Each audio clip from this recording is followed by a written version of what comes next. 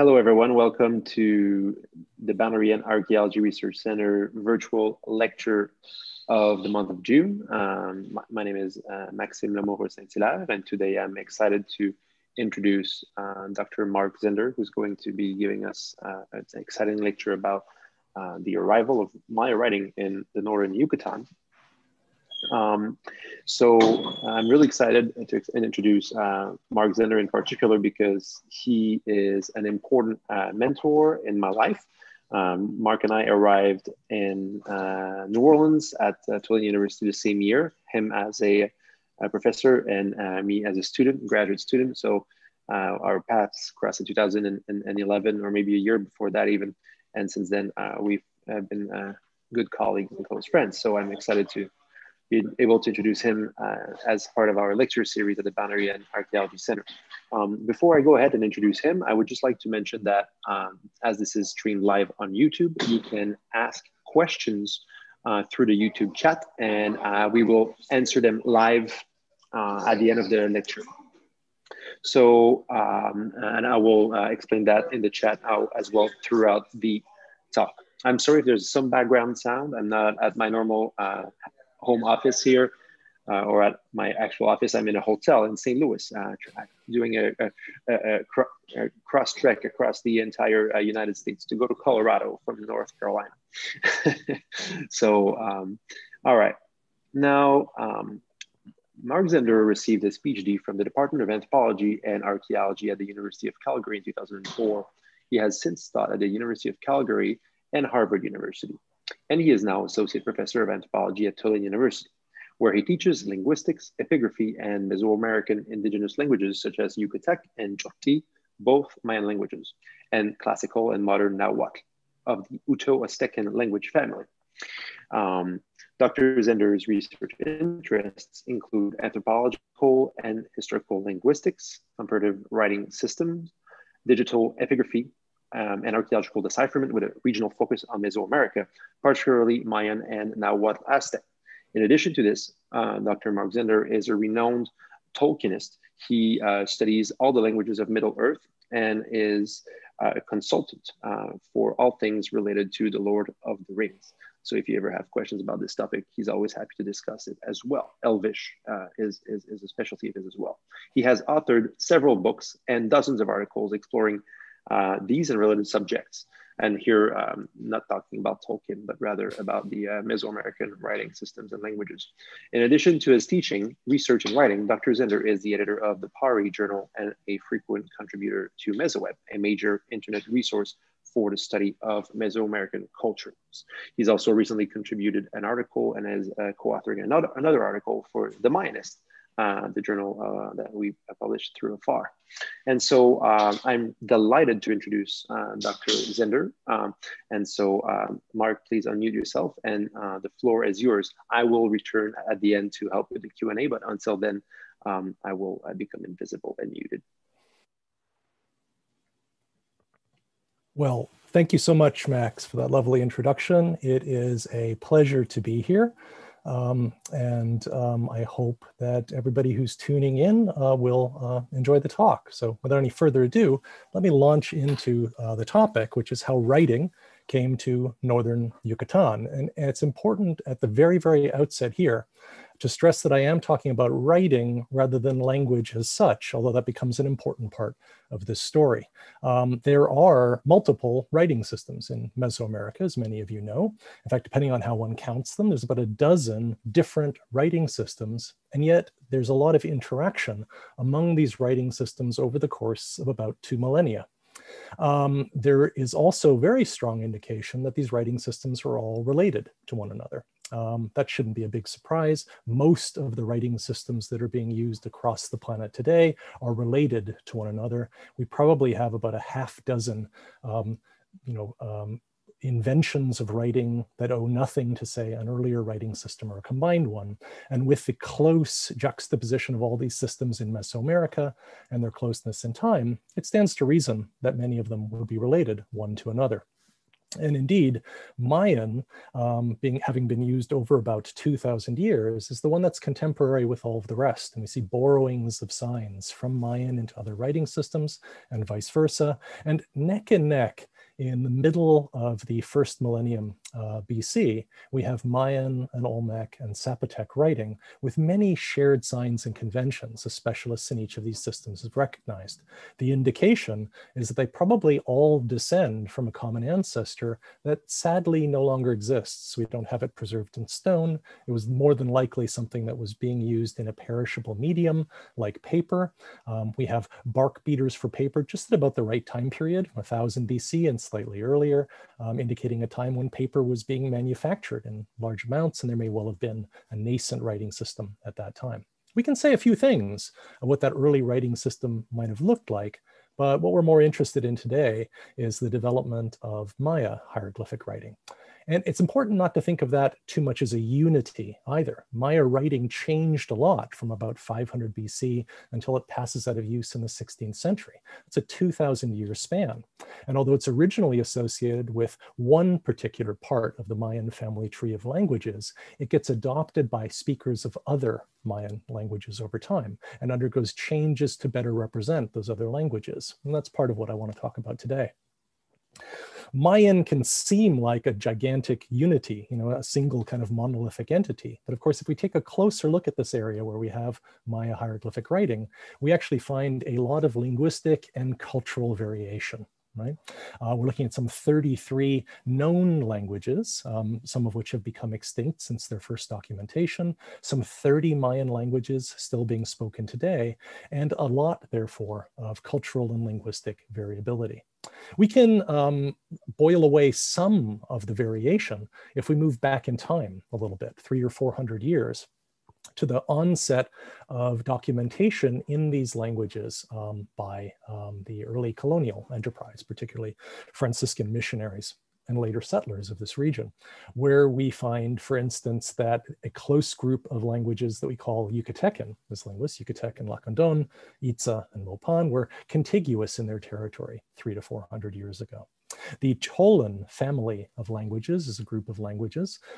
Now, of course, Cholti has become extinct and Akalan Chontal. We can still see where these were spoken in one broad band of closely related languages. And to the south of this region, we have several other branches of the family.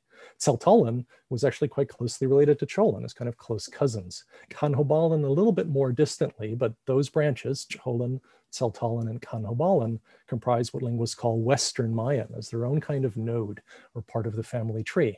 And then Mamayan and Quichean are often called Eastern Mayan, and they form another node or comprise another node of the family.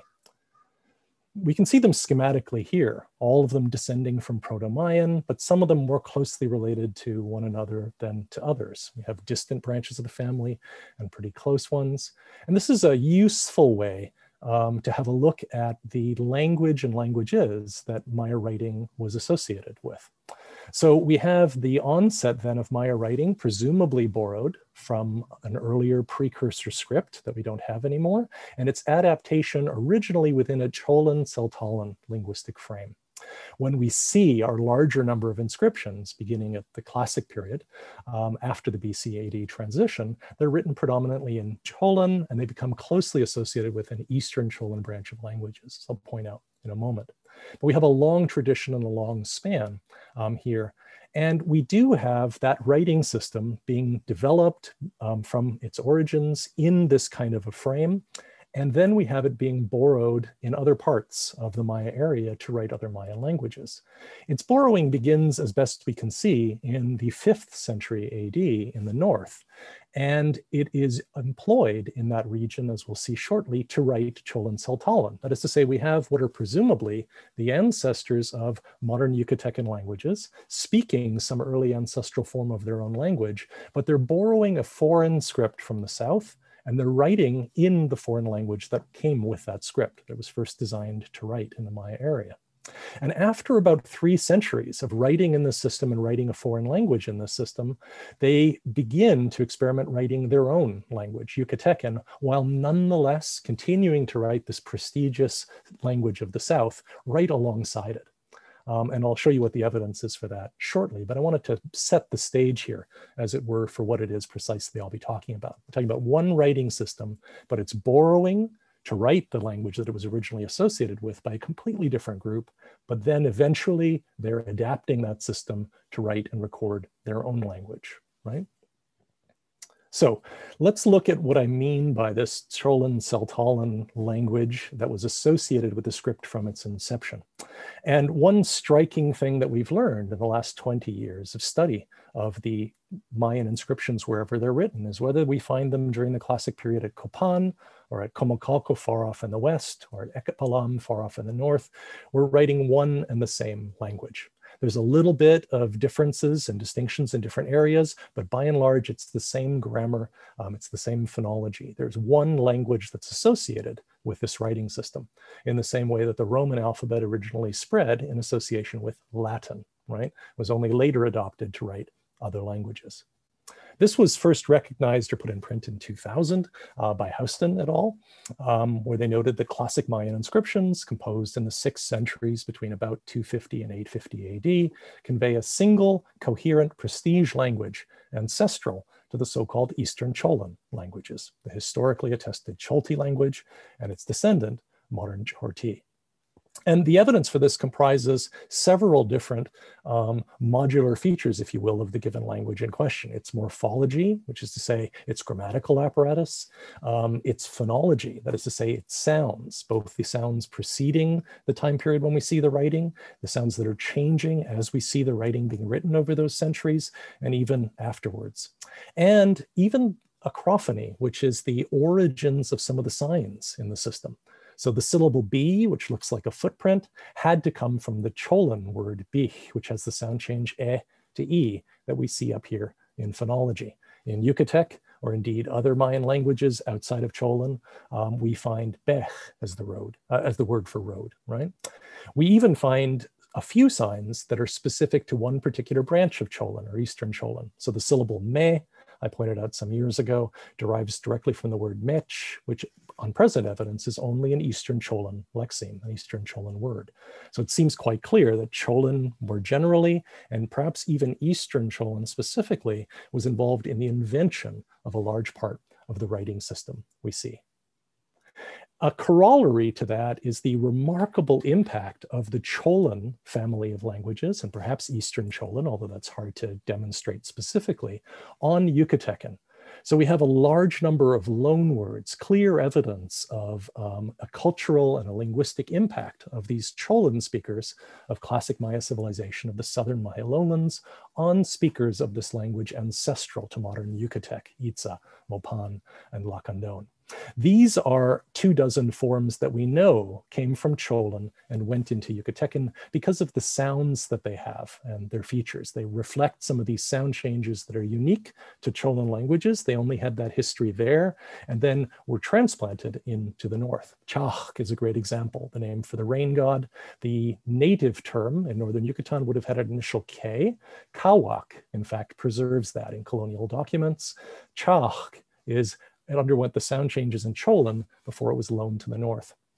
But these 24 words that I have here are just the tip of an iceberg because there are many hundreds of other words that almost surely moved from the south to the north, but aren't immediately recognizable as having moved in that direction. They're just widely shared terms, as Justison and al. Pointed out in the 1980s, that we can't point to their phonology as clearly indicating a move in one direction, but we can use these almost as an indication that most of those other terms probably move this way as well. Terms for religion, terms for the calendar, terms for the natural world, terms for tools and implements and items of trade like cotton, a tremendous cultural impact as well as a linguistic impact that are part and parcel of the northern peoples having borrowed a writing system from this group to the south. Now, obviously, something like this widespread language and writing system across this entire zone isn't something that's going to have sprung up overnight. And as you might well imagine, we can trace its development If we look at the earliest Mayan inscriptions we have, they're not spread across this whole region. We find them concentrated in the center. We find early monuments at El Mirador. We find early mural inscriptions at San Bartolo. This is where we find this time period in the years BC, the late preclassic period. And then into the early classic period, we find some nascent, very early inscriptions at Ouachatun and other places in this central Petén region.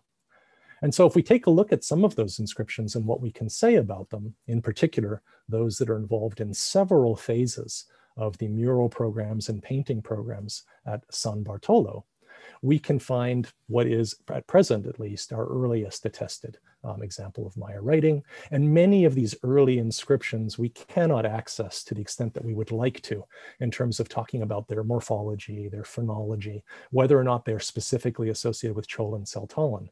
But when in this same central region, we first see pieces of evidence of the sounds that are involved in the system, we see them being entirely in a Chol and Tzeltalan matrix. That seems to be the language that's involved with this early system.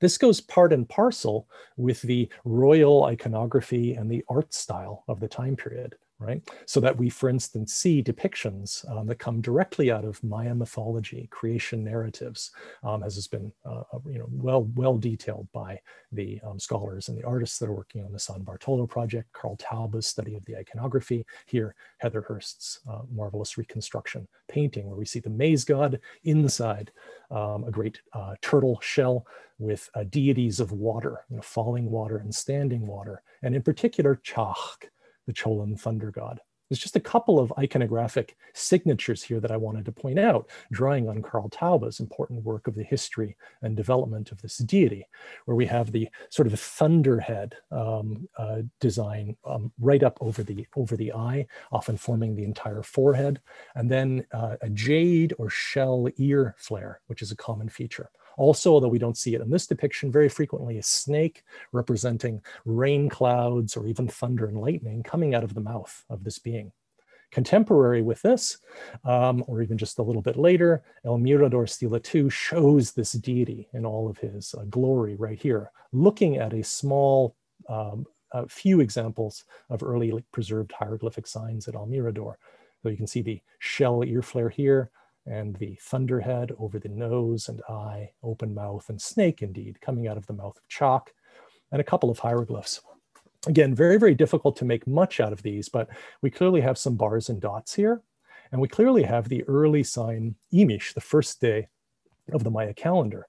But what's remarkable about it, as we can see here in Bruce Love's detailed photo, is a null superfix, which probably, as John Justison in another context was the first to point this out, reflects an early Cholan exclusive term for Imish, which was something like Nalchan. It seems like this might be an indication that they were looking at this already at somewhere between 50 BC and AD 50.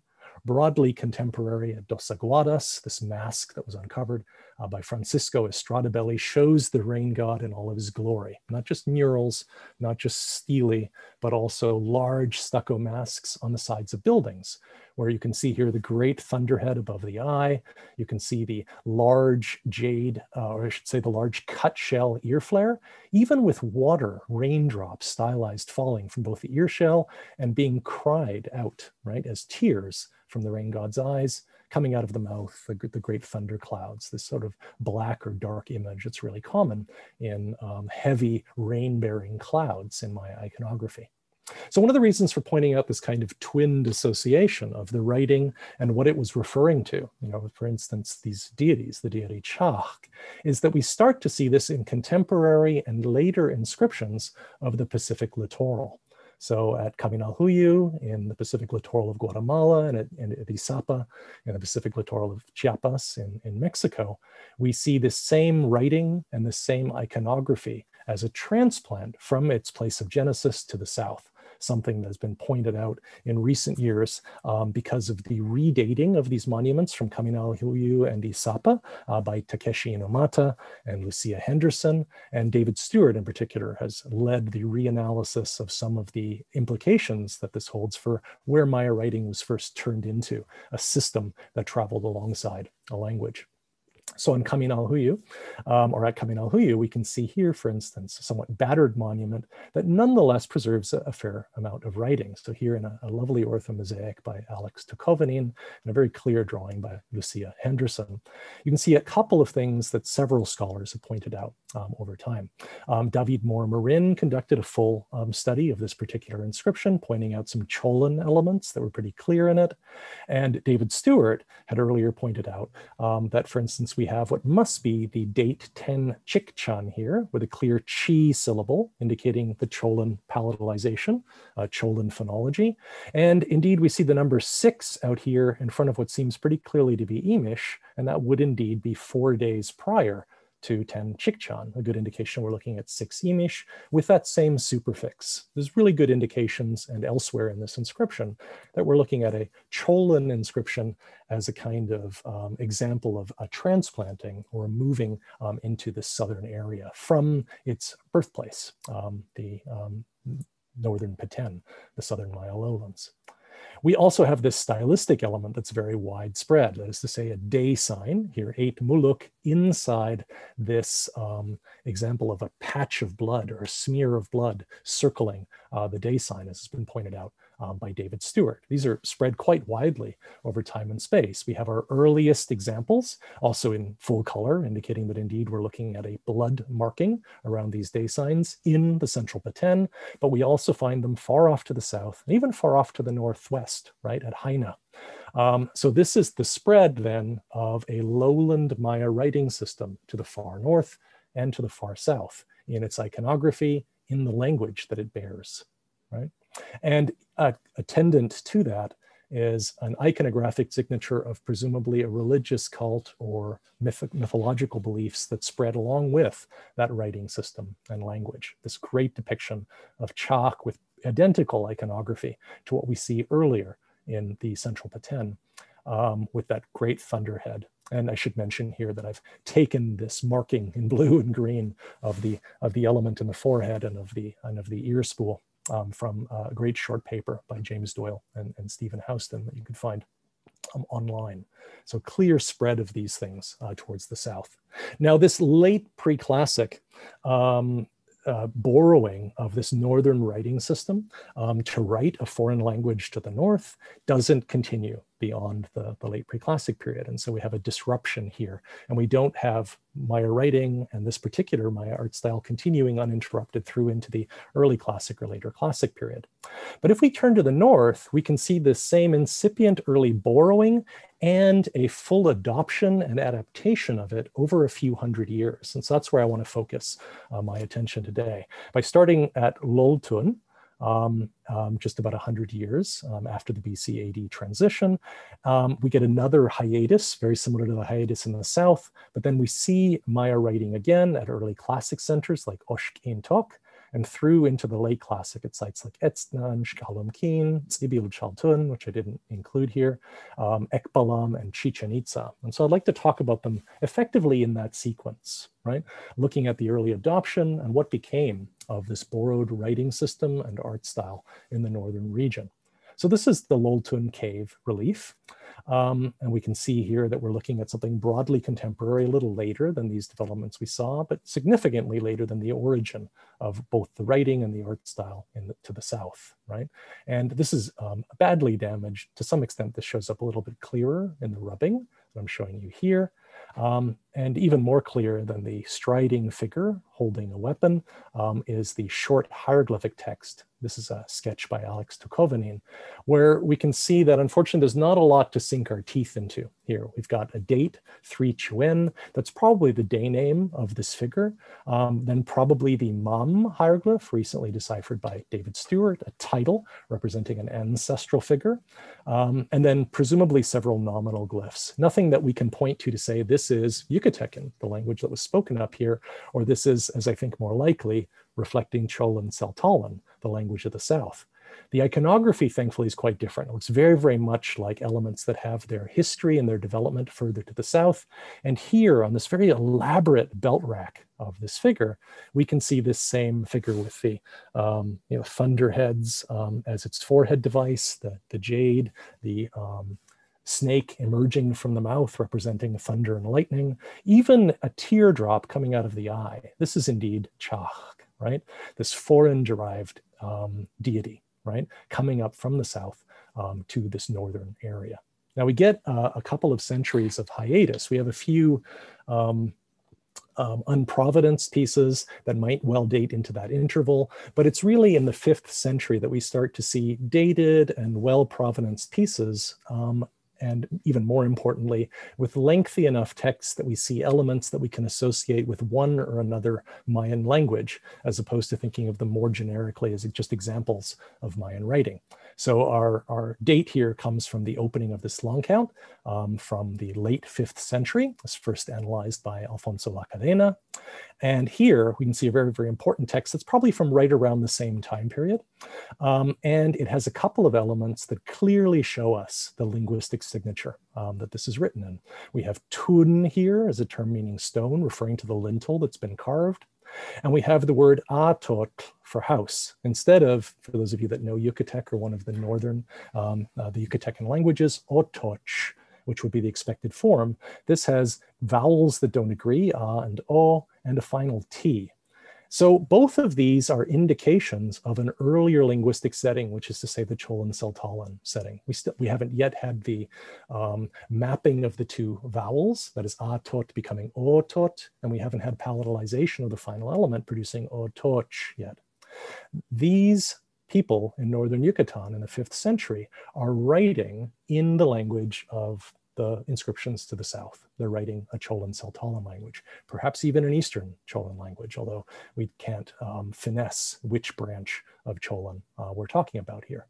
And if we move forward from this, this is the late 5th century. If we leap forward about 100 years to Etzna, Stela 22, we can see that the text here records Tzachpach Tun, the stone was erected, and it has two very clear signatures of Cholan Tzeltalan as well. The grammar, the way the passive is formed here, can only make sense in a Cholan linguistic context. And similarly, the Tun as the word for stone is Cholan, right? Yucatec itself ends up borrowing the word for Tun from the Cholan language to the south, so that alone wouldn't be a good diagnostic. This could be Yucatecan, but with a borrowed word. But the grammar makes it pretty clear that we're looking at Cholan Tzeltalan. If we leap forward another 150 years or so, to the very, very end of the 8th century. This is a bone awl from Tsibil Chaltud. I'll show you the reason for the date in just a moment, but take my word that it's about 790 because of the figure that we see on it that we've identified elsewhere. And we're looking at a text here that names a king of Tsibil Chaltun in the north as Ukhu Chan Chak. Chak cries in the sky. So this not only has the borrowed deity name, right, Chak, but also has the Cholan phonology of the word chan, and also the u ending, which is an antipassive that's Cholan in nature. This king in Northern Yucatan has a very Cholan name, right? And the ch is very, very clearly marked in the word for chan, as it is in the word for chak by two different cha syllables. So being very, very clear that you're pronouncing this foreign name correctly. I said I'd explain where the date came from, and indeed we can see here on the stela, two different fragments that make up one monument, a date that places this very, very clearly in 790, and we have the same king's name here, Ukhu Chan Chak. Once again, the Ukhu is clear, giving us that antipassive. The date is given down below in 790. Sorry, I went too fast. The cha key is very clear because it uses a phonetic sign. A little bit more ambiguous is whether the sky sign all by itself as a logogram is meant to be read in one Mayan language versus another. It's very clear though from that other context I just showed you that this king, you were meant to pronounce his name as Chan Chak, not Ka'an Chak for Yucatecan.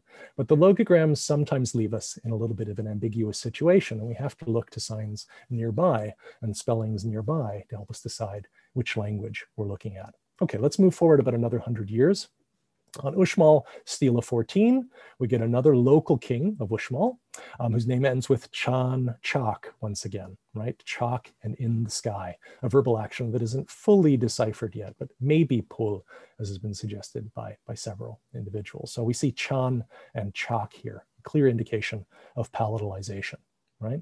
And we're still keeping writing in this foreign language in these northern inscriptions. Let me move forward to the end of this century at the Osario at Chichen Itza.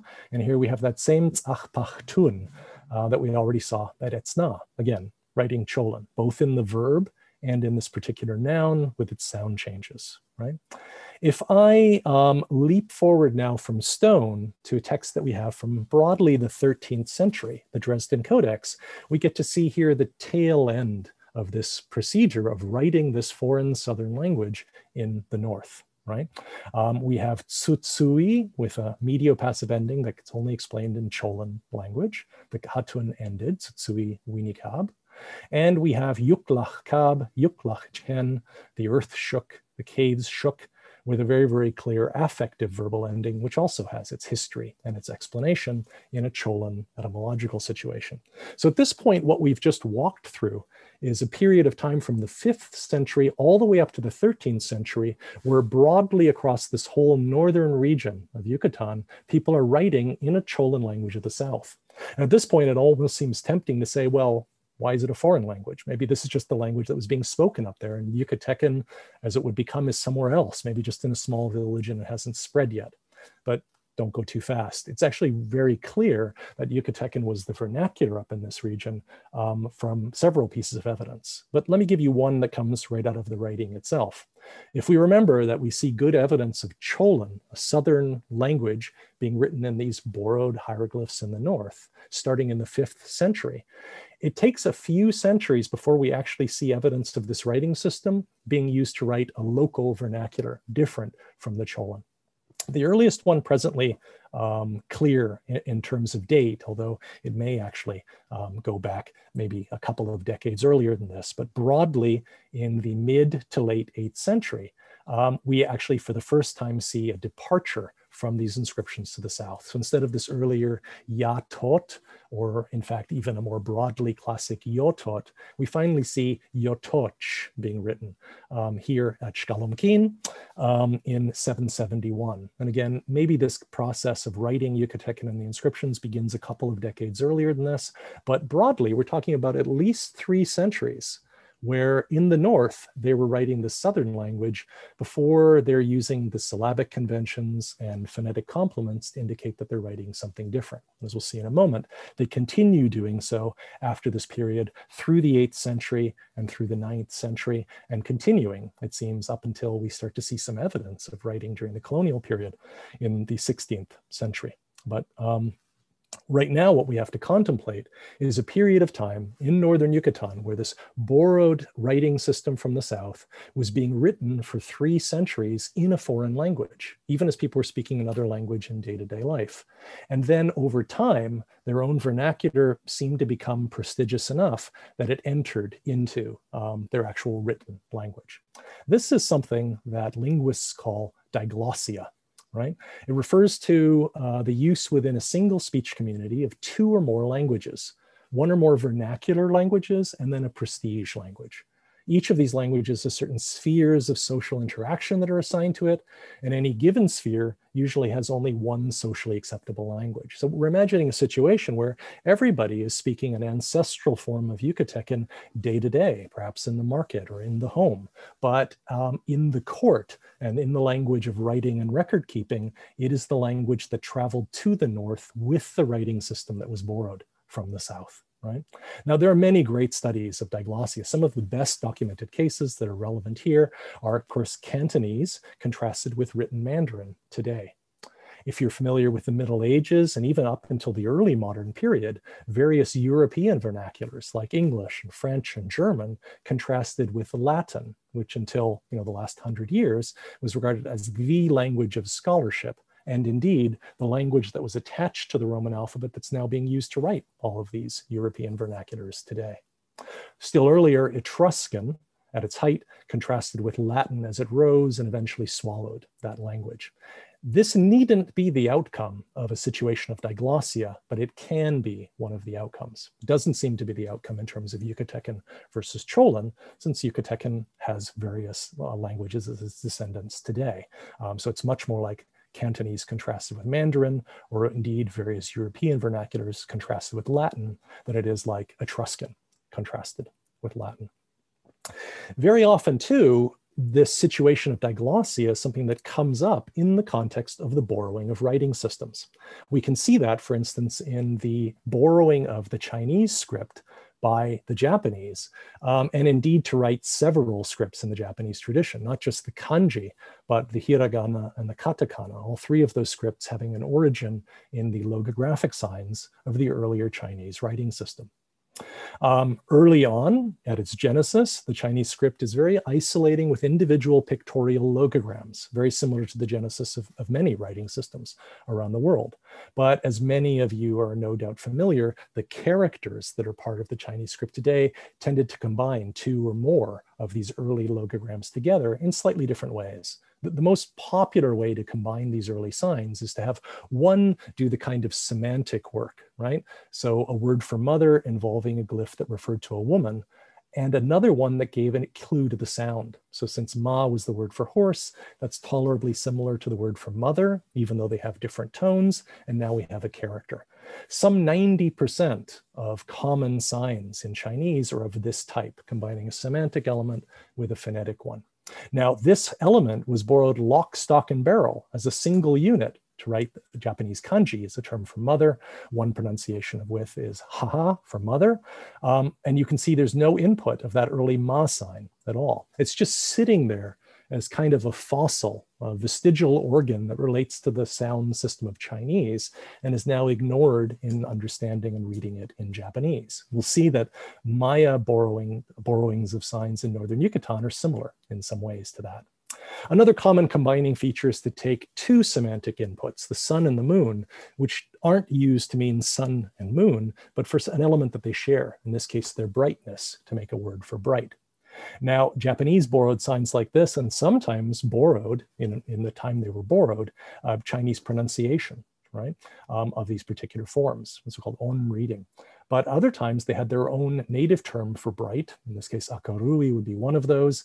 And we can add kana signs to give us an indication of how to pronounce that. So you're looking at the early logogram here, and to make sure you don't read this in one of several ways that this kanji can be pronounced, ru and e are added to tell you, oh, this is the word akarui for bright that's intended.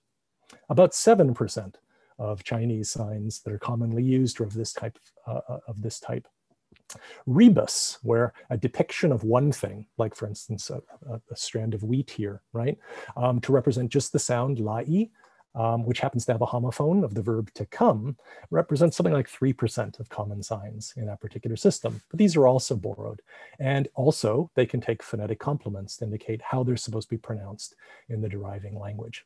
So we'll see that when we take the Maya glyphs from their original linguistic context to write any other Mayan language, we can do the same thing.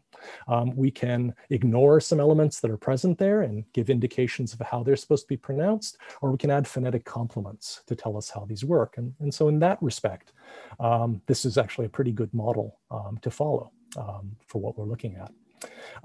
In particular, we can look at a modern day example from the 1980s forward, when Nikolai Grube and Linda Shealy collaborated to teach classic Cholin hieroglyphs to speakers of Eastern Mayan languages. There was a period of time when, of course, the system from the southern lowlands had to be adapted to write different Mayan languages of the Quichean branch.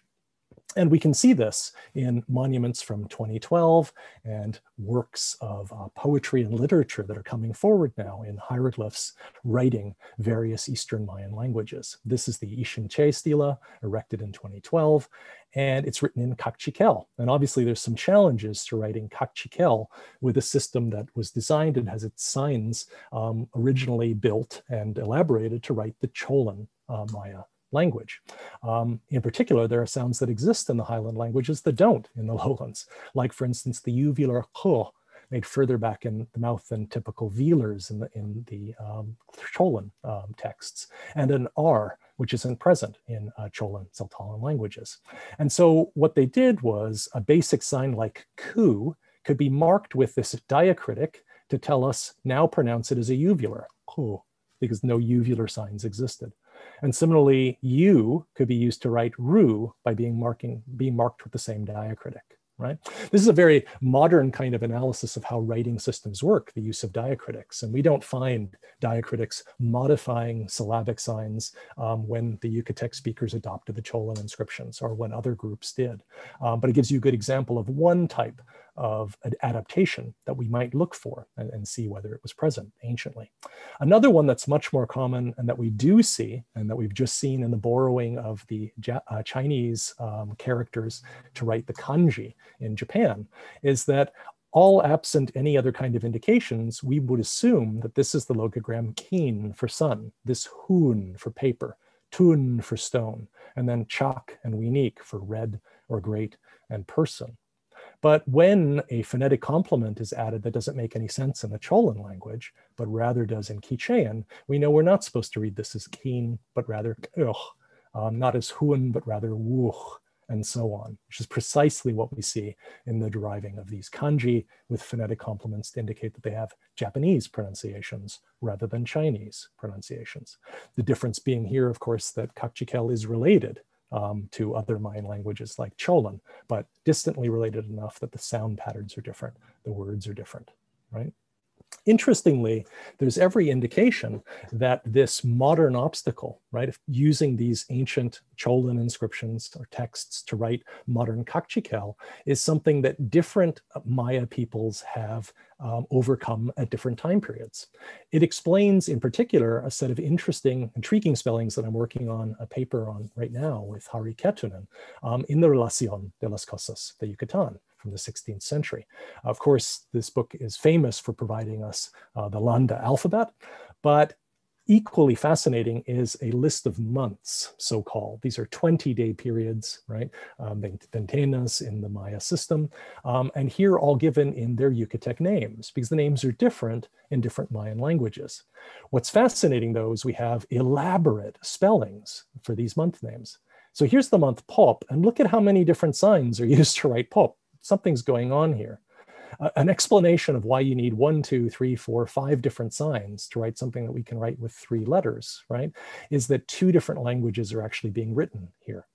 The core of this is the way that the month Kanhalau, the Cholin name for the same month, the first month of the calendar, had been written for hundreds of years in the south before it was ever borrowed in the north, with the elements kan and chal and wa spelling Kanhalau.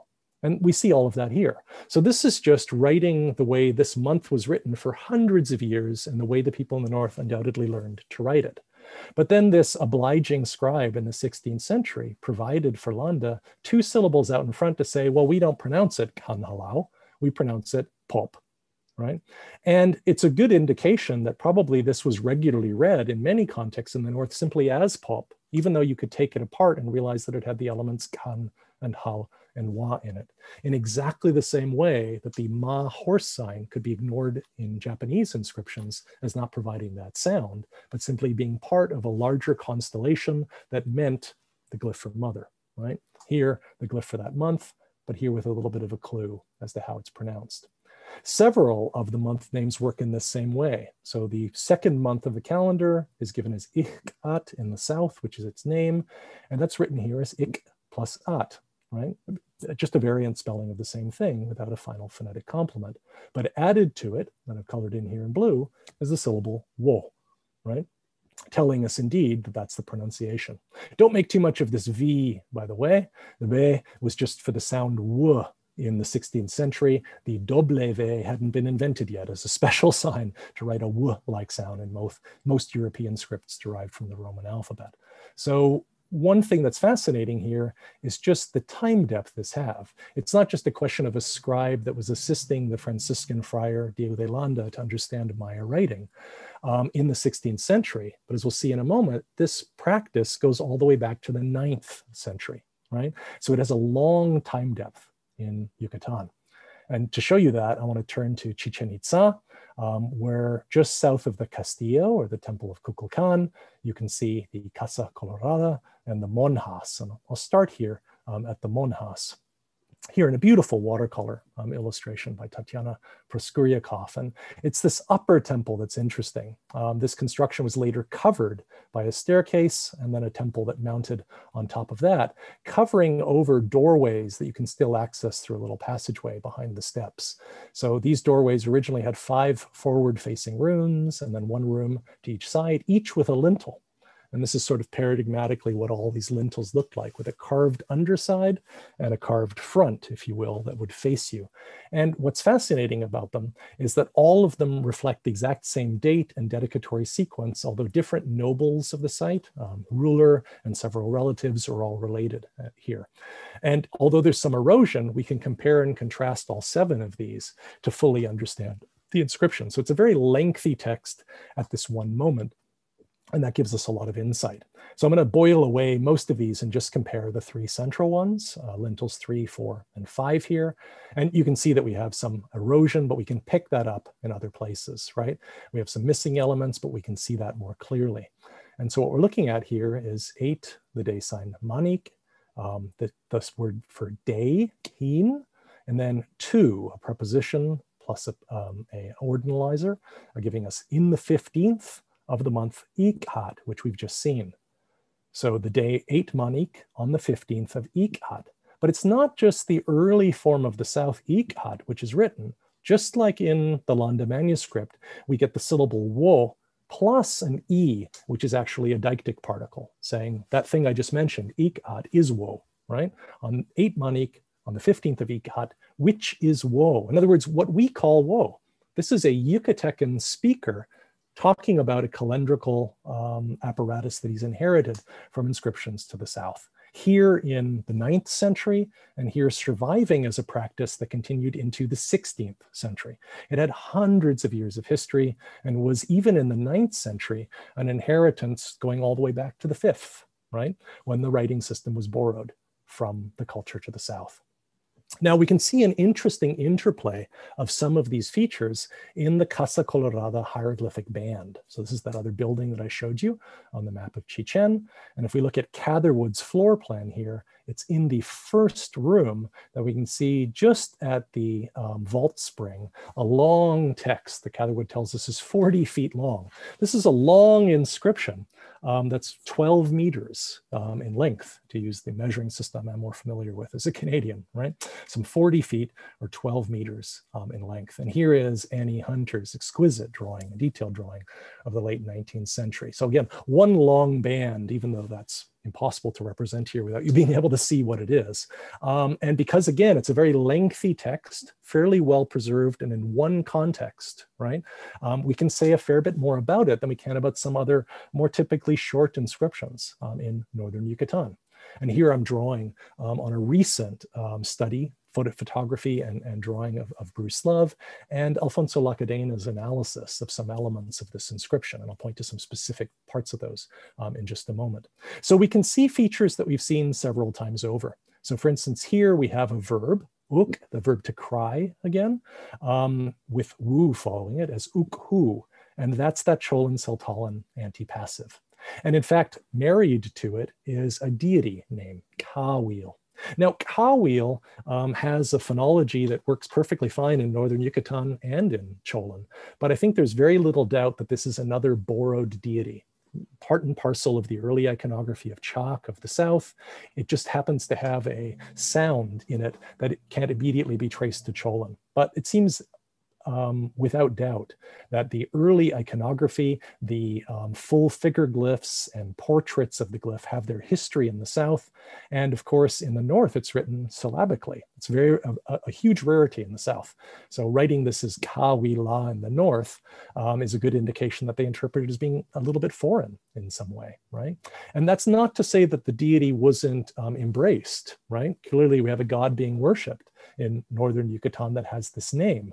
And those of you that are familiar with the capstones, right, that are present all across Northern Yucatan are undoubtedly familiar with the fact that Kawil is a favored subject, a depiction.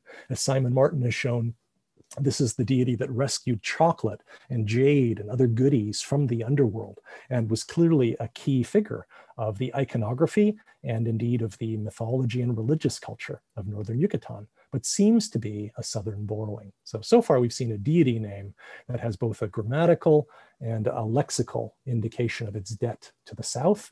But there's more going on here in this text, as Alfonso Lacadena was the first to demonstrate in a series of papers of the late 90s and early 2000s. One thing that he pointed out, for instance, is that a very, very widespread verb for drilling fire, hoch, has a very unexpected ending here that we see in no inscription of the South, right? Written with the syllable B, this gives us hoch B. And the context tells us this must be intransitive in some way. Here it's most likely a passive, and it has its only explanation in an ancestral proto-Yucatecan passive, originally an ab that would have been syncopated here. Hoch ab with this E becomes hoch B in pronunciation. So the running verb here has a Yucatecan ending that makes sense in Yucatecan, but not in Cholan, okay, here in the 9th century. And similarly, in this text where we have Hakupakal is the one who conjured by means of his heat, of his self, of his something else, right? His vital essence, right? We have an ending that once again only makes sense in Yucatecan. It's an anti-passive and it looks nothing like the vowel W, right? Ending tsakao, or even like the vowel N for non-CVC transitives of Cholan languages to the south. This grammar is ancestral to forms that we still see in both Western Yucatecan and even conserved into parts of Eastern Yucatecan, right? And yet at one and the same time that we have hochbi and tsakah, we also have these foreign theophoric names, right? God-bearing names. So both the name of a deity worshipped here in the inscription on the Casa Colorada, and here the high king of the site of Chichen Itza at this time, Kakupakal Kawil. Notice the Kawil, the foreign deity name. Now, what seemed then like a little bit of a disconnect that you would have a Cholan deity name, right, and a Cholan king name, but Yucatecan verbs makes more sense when we recognize that the names are a cultural debt, right, to the origins of religion and complex society in Northern Yucatan in some measure, right? In the same way that Queen Elizabeth, right, today, right, on the throne in England, right, has a theophoric name that is, goes back to the biblical Hebrew, Elisheva, right? God is my oath, with El being the name of Elohim, God, right? We can't assume that just because Elizabeth's name is Elizabeth that she speaks biblical Hebrew, right? Or, you know, if she's able to read or write biblical Hebrew, I don't know, but that she would speak it on a daily basis. And the same is very, very much true of Kakupakal Kawil. He has a name that reflects a cultural debt. At this point in the 9th century, a long pattern of naming of individuals using theophoric names involving Chach and Kawil that entered Northern Yucatan from the south 400 years before this inscription is written. But the living language at this time, even though foreign names like Elizabeth are being cited here, is Yucatecan, as we can see from the grammatical ending in Hochbi, in Tsakach, and intriguingly, in a later passage of the inscription, where we talk first about the drilling of fire, but then the second coming of fire, the third coming of fire, and the fourth coming of fire. And where the third coming is represented by the number 3, represented by 3 dots, and the fourth by the number 4, represented by 4 dots, the number 2 is represented by the syllable ka, telling us that that's a pronunciation of the number 2 in this text. And ka is ancestral to the Yucatec languages today, right? Yucatecan, Yucatec Lacandon, Itza and Mopan, not to Cholan, which already had that k to ch sound shift, right? So they're telling us with verbal endings and the number 2 and a few other elements scattered throughout this inscription that this is a text that's being written in, you know, pre-Proto-Yucatecan, in the 9th century AD, right? After some 400 years of writing in the foreign language from the south. So let me turn just quickly, the last couple of slides, to Ekbalam, another site intensively studied epigraphically and linguistically by Alfonso Lacadena, and in particular to the mural of the 96 glyphs.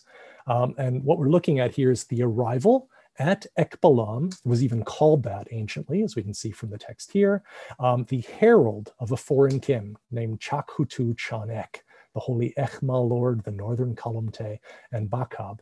And it was this herald of this foreign king who summons what will become the local king and the founder of a dynasty at Ekbalam named Ukit Kanlek, several of his titles.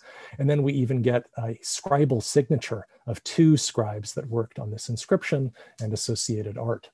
Now, what's fascinating here is the very different linguistic setting of the 2 names. The High King, the overlord, is named in classical Cholan. He has an anti-passive name. He has a clear indication that Chan is the word for sky in his name. And the vassal, the local king, is named Ukit Kanlek, where all of these Ks that I've highlighted here are the Yukatekan cognates of what should be chuz in the south.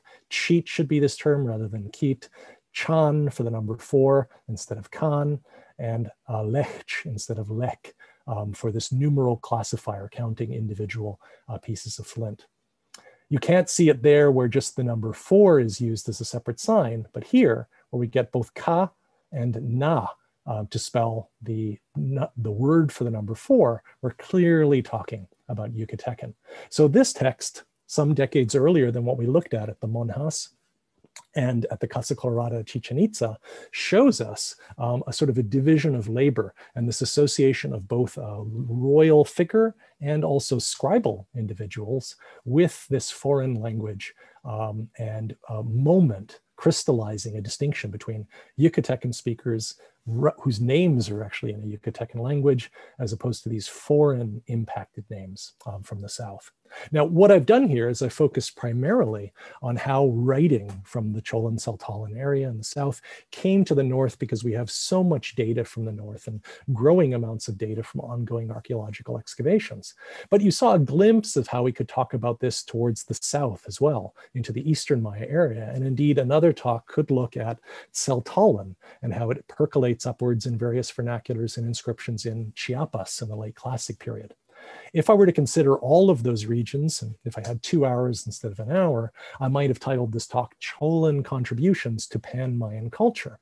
And that's also an appropriate talk if we consider all of the Maya hieroglyphic inscriptions that are being written today. Just recently, the entirety of the Popol Vuh was written in Quiche using Maya hieroglyphs. Cholan hieroglyphs developed all the way back in the middle of the 1st millennium BC, adapted and elaborated to write any of the modern Mayan languages that we have present, a long-standing contribution of this ancient group of Cholan speakers.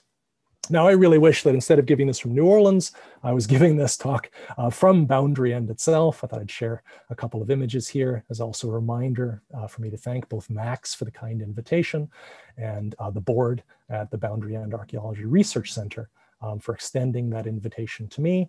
I imagine that if I were there, I might be presenting this from the library. And this is also a good segue to urge those of you who are able to make a contribution to help this important initiative that Max will explain here in a moment in much more detail. If you enjoyed my talk, please consider supporting the Boundary End Archaeology Research Center. If you didn't enjoy my talk, it's even more important that you support the Boundary End Archaeology Research Center so that they can entice even better speakers to give future monthly talks for the center. Thank you so much, and I'll pass the mic on to Max before we take questions. Thank you, Mark. Can you maybe stop sharing your screen for a hot second, Yes. Mark? Thank you. All right, so here at the Boundary End Archaeology Research Center, we are building programs to support scholars in their research on the ancient Americas. We specialize on the southeastern United States, on Mesoamerica, broadly speaking, and in the greater Andes regions. Currently, we are hosting 2 George Stewart residential scholars in the library, including Ashuni, who is behind the technical commands of this talk. So thank you very much to Ashuni. And so we have big plans for the future, including renovations, conservation of the library collection, and support for our George Stewart Residential Scholar programs, and relaunching our Visiting Scholar program, hopefully as soon as this pandemic allows that.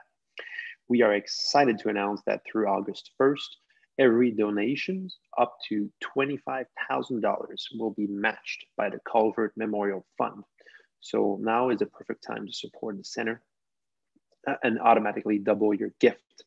This will make also any gift is tax deductible since it is we are a not-for-profit. So just visit our website at boundaryn.com or click the link that is visible below this talk. If you hit show more below the Boundary and Archaeology Research Center logo and on YouTube, you will be able to get a direct link to our donate button. Also, I want to mention that if you want to also help us in another way, you can also just like our YouTube channel. That's a small thing that can help us get a little more exposure eventually. We hope to reach 1,000 subscribers. So please subscribe to our channel. We currently have 555. So we still have a little bit to go. All right, and so thank you, Marc, for this great lecture. There have been many questions. Okay. There's actually, I can tell you that this is by far the most lively discussion I've ever seen. Not only questions, but people talking with each other. That's really cool. So thank you, everyone, for that. So there are so many questions that there's no way I'm going to be able to ask them all, but I will. I'll do my best. Marc. Also, at some point, I will ask you, please check your email if you can. One of the questions I can't ask really because it includes Chinese signs. So if you, I will do that. Yes. If you want to check your email, I took a screenshot, and you'll have to zoom in a bit. The name of the person asking the question is written itself in Chinese. Perfect. I will look at that. Thank you. Oh, you seem to have frozen, Max, or at least you have on my end. All right. So there was Larry Lowe asked the first question. So I will go ahead and ask this one. He was wondering if you were going to talk about it. And I think you did a bit, but if you want to expand maybe on the presence of Yucatecan phonology showing up in Palenque, if you can comment on that, if there was any. That's fascinating. This issue of the palatalization change from an earlier k sound to a ch, right? The same kind of change we see historically in French, derived from Latin. As a result of knowing that that's a Cholan feature, many places where we see a k later than we might have originally expected have long been thought to be the result of Yucatecan influence. So things like Cab, for instance, at Palenque, Kuch as the word for God. We now understand those a little bit better as a piece of evidence of a later change from k to ch in those places. And so most of us don't feel that we're looking at Yucatecan influence at Palenque anymore, but a kind of holdover of this earlier state of affairs before that change became widespread and showed up everywhere in the writing. So hopefully that answers that question. Yeah. Thanks, Marc. The concept of diglossia was really interesting to several of the attendees to the talk. And there were some discussion regarding the similarities between Yucatec and Chorti.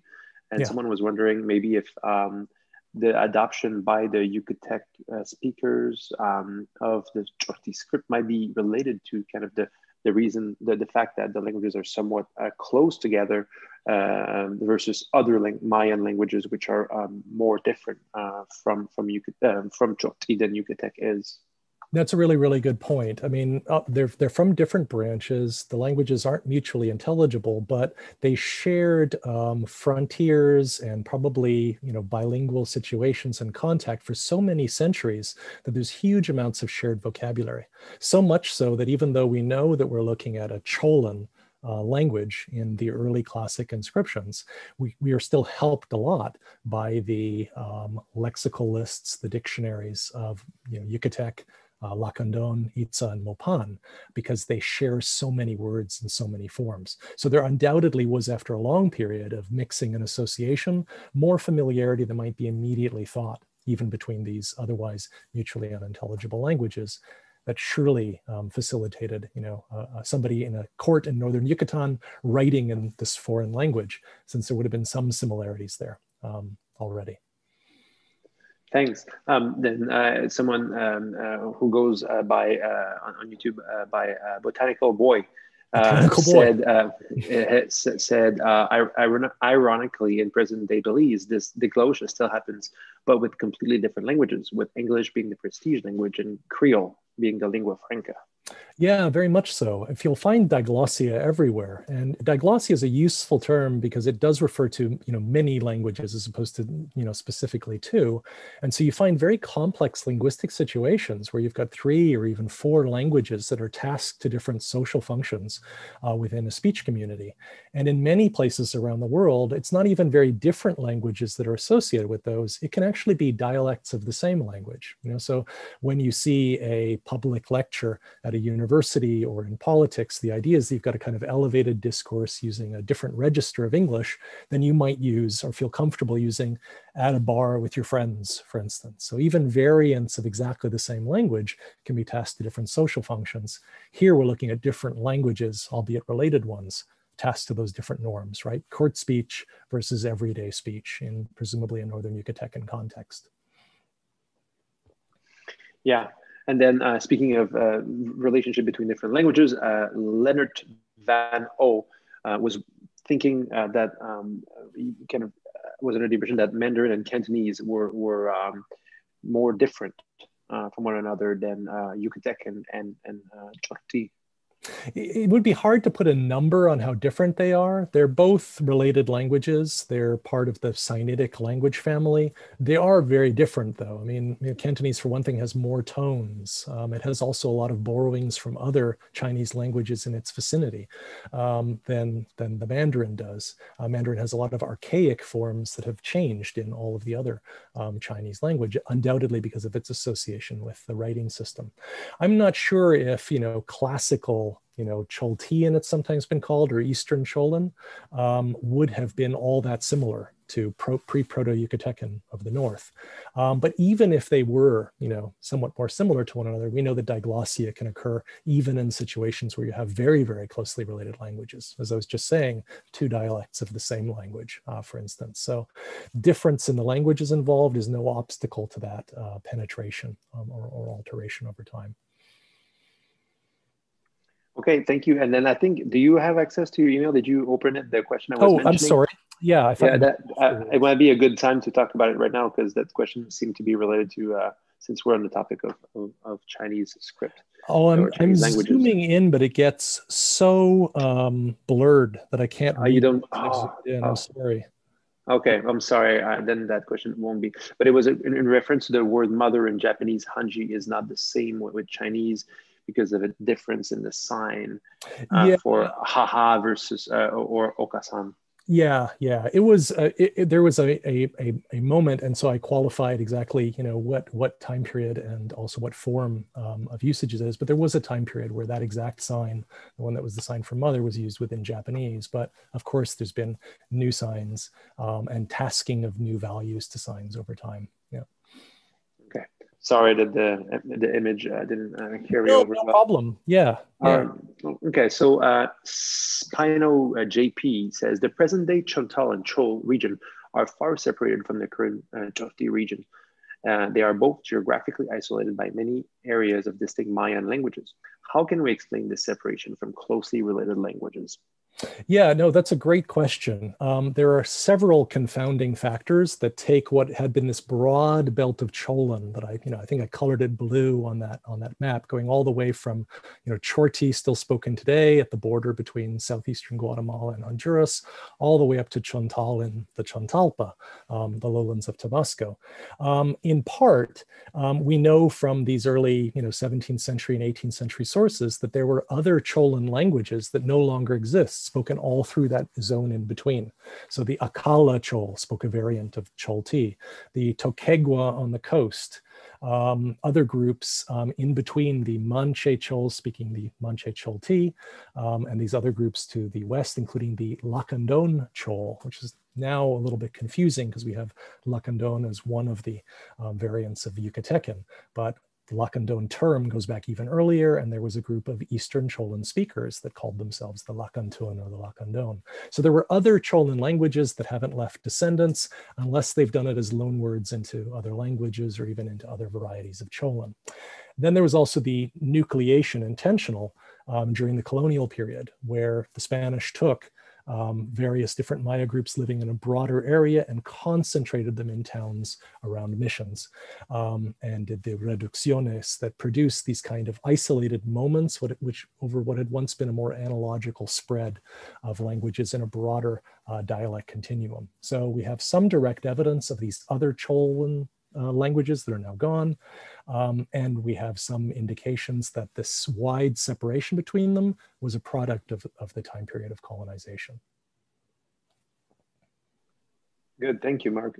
Maybe a couple more questions. Yeah. Here, someone named Shermanator Osborne is asking in reference to the Diego de Landa Auto da Fe, is wondering if you have any idea how many books were burned. Yeah, there's no way in that particular action at Mani to know how much was burned or of what type. We know that a lot of idols were burned, for instance. We don't know if there were more of these wooden idols than there might have been of actual books and texts. That said, there are a couple of great papers by John Chuchiak, which I would encourage you to look up, which talks about not just the Auto da Fe, but talks about several episodes over 100-year period of confiscations of books from various towns in northern Yucatan by the authorities, their destruction, their transmittal to Spain, that speaks to a more programmatic, wide-scale dismantling of the literature that would have still been present in the earlier colonial period. So we often point to that one moment as Landa burning all the books that had ever existed, but he could never have done that. There were much too many of them. But he and many acolytes and many others did so over a 75 to 100-year period in towns all over the north. And that was when we lost most of the literature in perishable media. And I don't think there's any way to put an overall figure. He puts a number on the accounts that we have, but each of those is the tip of the iceberg again, representing many other places that we simply don't have a record of what was confiscated, from whom, how much text it had, or anything of that nature. Certainly there was a continuation of the script, though, or we wouldn't have this very, very useful moment, right, in the relacion itself of the alphabet, month spellings, the names of the calendar, all of which is perfectly accurate, indicating that until the 1560s, there were people that knew how to write on paper in the Maya script. Yes, that's a complex question. And I think we continue to understand how complex the answer must be. There's another question from Botanical Boy who says, what are your thoughts on the revival of Maya script in the Yucatan in order to write contemporary Maya Tan?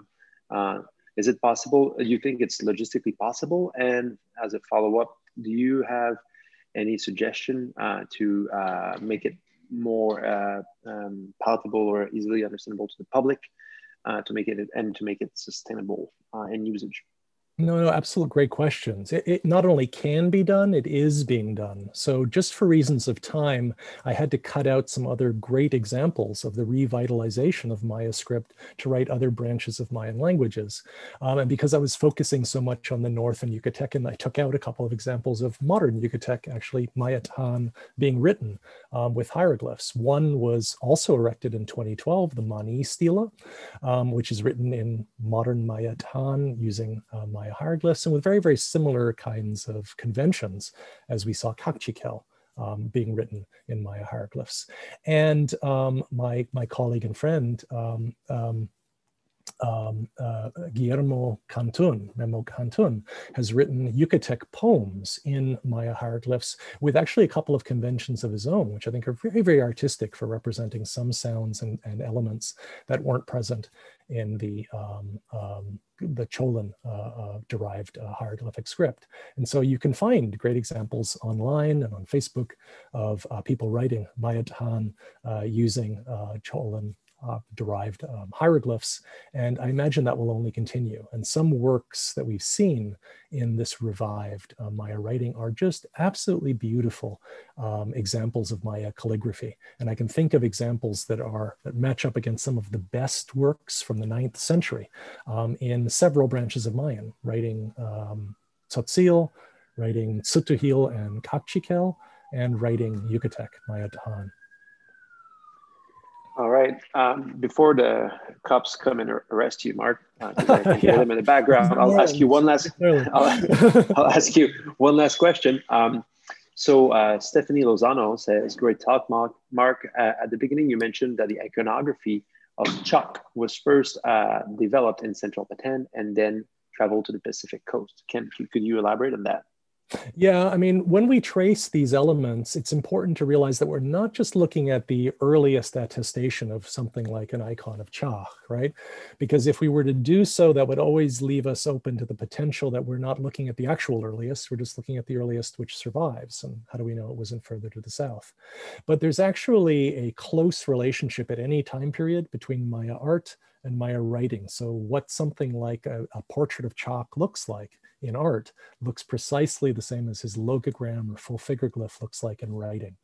This is probably because the artists and the writers were one and the same person. So we find works of art where the iconography and the writing are all done by the same scribe, the same artist, right?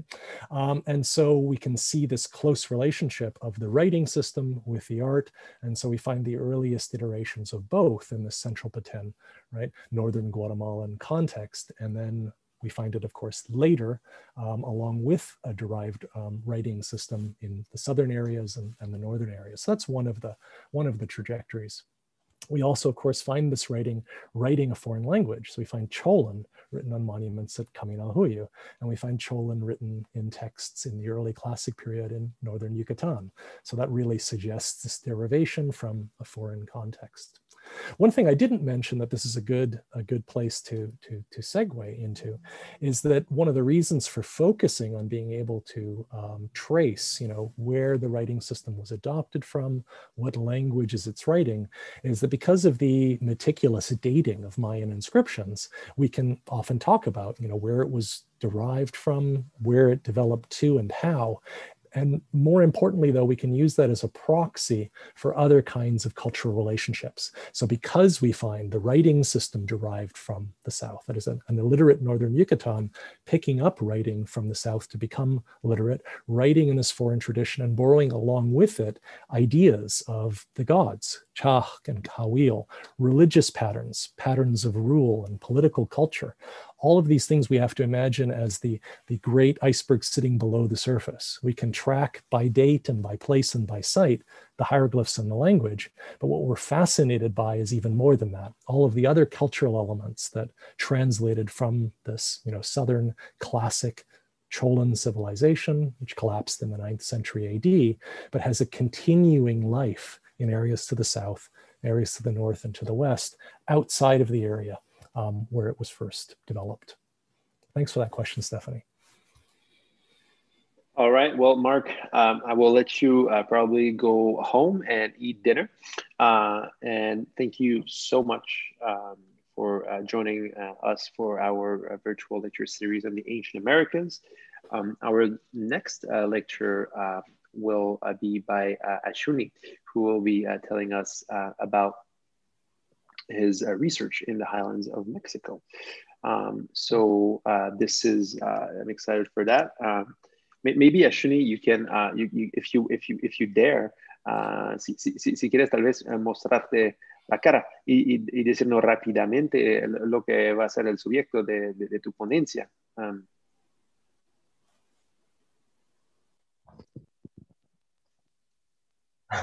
Hola Max, hola Marc. Sí, es sobre mi investigación en un sitio que está en el corredor teotihuacano en Tlaxcala, un sitio del clásico con relación con Teotihuacán. Sería eso, la plática de julio, mediados de julio, finales de julio. Sorry, there's a dog in the background, but yeah. So Ashuni Manuel Romero Butron is our one of our two current George Stewart residential scholar, and that will be his talk. So looking forward to that. Ashuni, thank you so much. Thank you, Mark. And I think it's time for us to say goodbye. All right. See y'all in July. Bye, everyone. Thanks for tuning in. Thanks, Max. Take care.